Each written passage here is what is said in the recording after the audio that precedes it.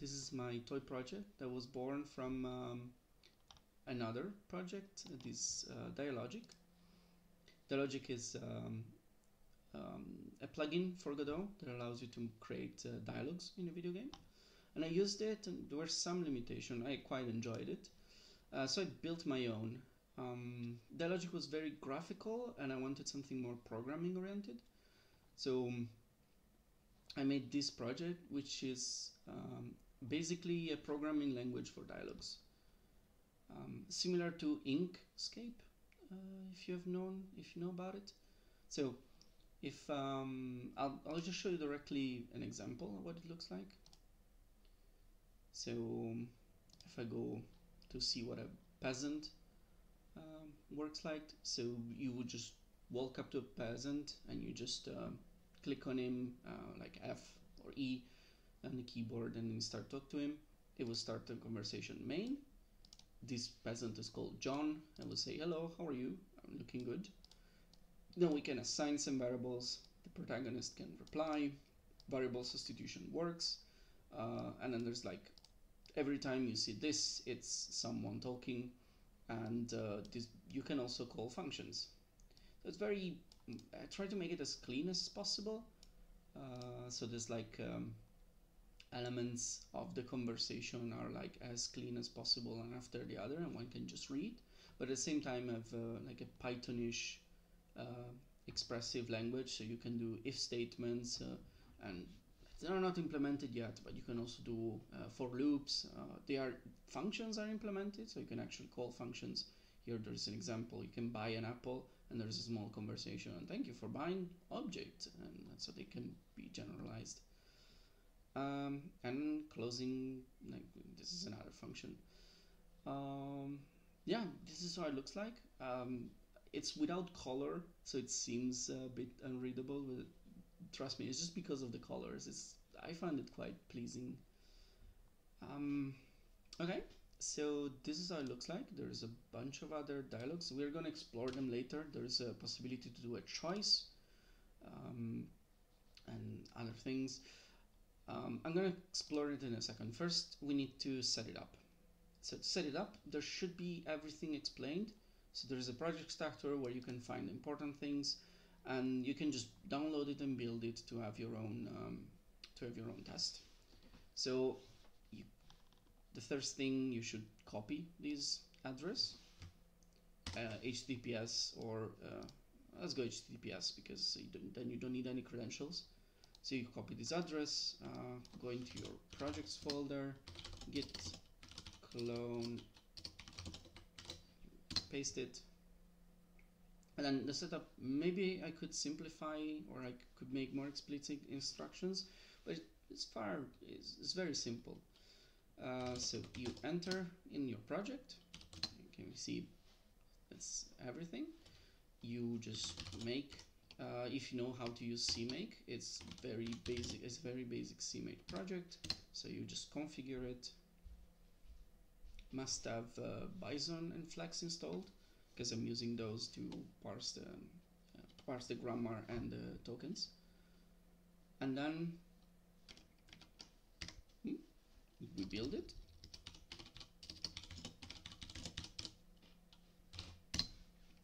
Well, whatever.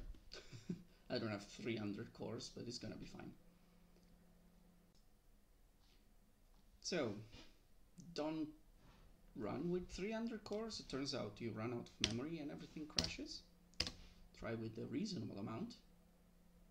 Okay, now that we have compiled everything, we can test the Godot independent binary. So if I run, it's in build, sources, interpreter, and test parser, and then we pass the script.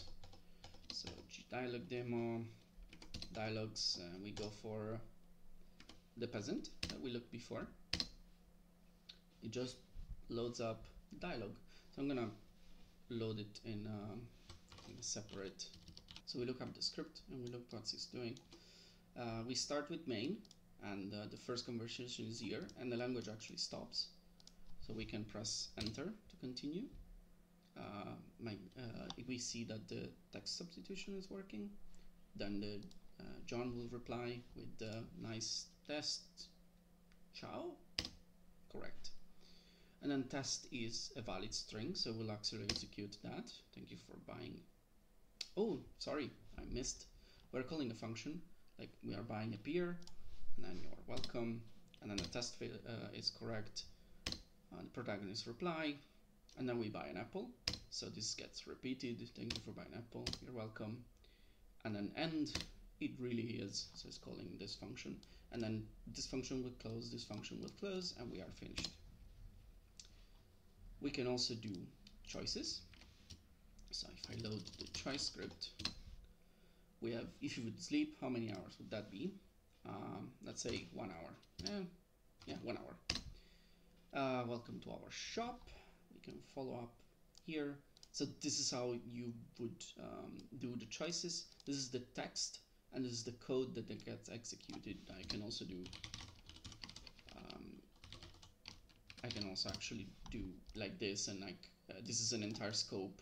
Yeah, I can call a function here if I want to make it cleaner.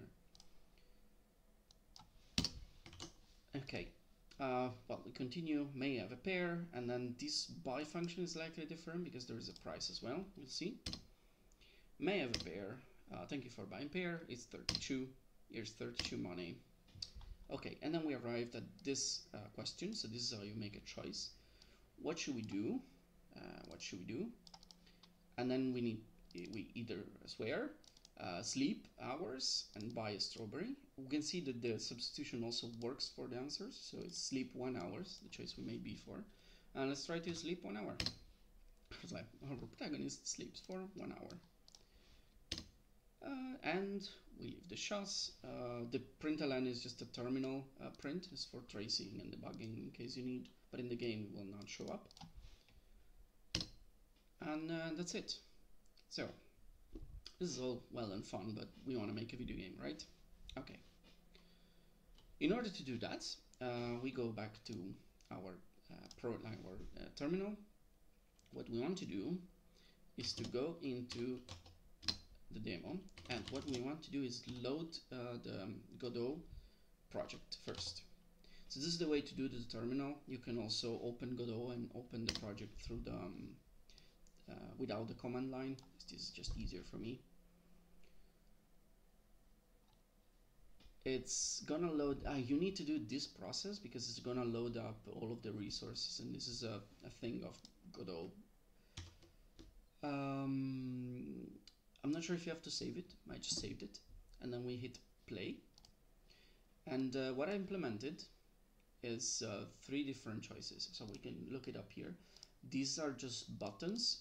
What the buttons do, every button just takes one of these nodes and clicks activate. And these nodes are a native C++ code, so we'll actually call activate, and then we'll call the main function of one of these. And now which script is going to load? This is well integrated. You just take your script. So let's say choice dialog. We reset the script, so it has no script at all. We go into dialogues. Here. It's not loading them up. Okay. We load the dialogues. Choice dialog. Normally you could drag and drop, probably because it just loaded the script. So if I reload the editor, it would also show up all of the resources. Okay, we save. So the choice dialog will now use the choice script that we just had. Remember, it's this one here.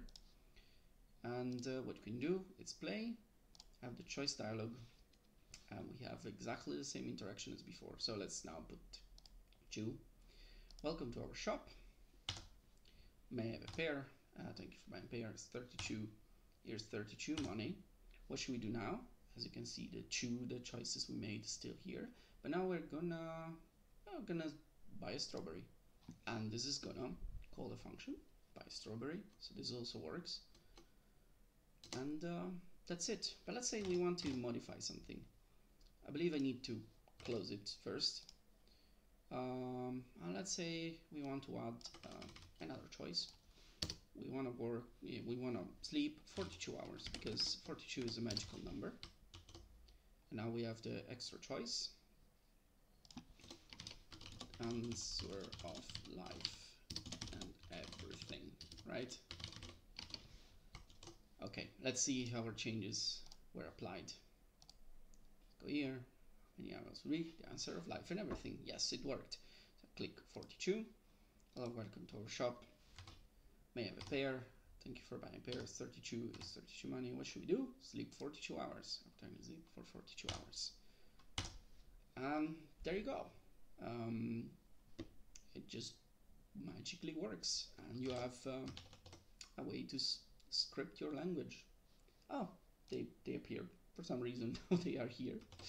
Okay, you can just make your own dialogues as if it was a scripting. An honorable mention. Thank you for making it so far. There is a bunch of other honorable mention of alternatives that I discovered while doing this project. One of them is Inky, which is similar but slightly different. I believe this is much more script oriented and a bit less programming oriented, so it really focuses more on the text. Like I have the feeling it gets a bit cluttered after when you have too many indentation choices, and I don't like it too much, but it's definitely something worth checking out. And then another honorable mention is what's being used in Monkey Island. The last one is called Yak, and is their own internal tool. It's also inspired by Ink, and it's quite interesting as well. I actually kind of like it, and has these interesting way of writing function, which are just the sections. And that's it. Thank you for watching, and I hope you enjoy hacking away with my tool. Bye.